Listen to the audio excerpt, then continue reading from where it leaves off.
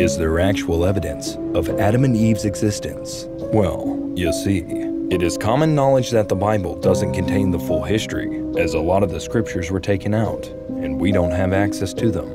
But this man, Flavius Josephus, lived in a time where he did.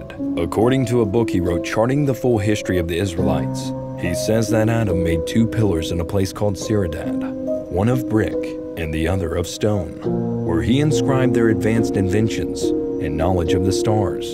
Today, Ciudad is believed to have been India, and Josephus believes that the pillars are still there. So,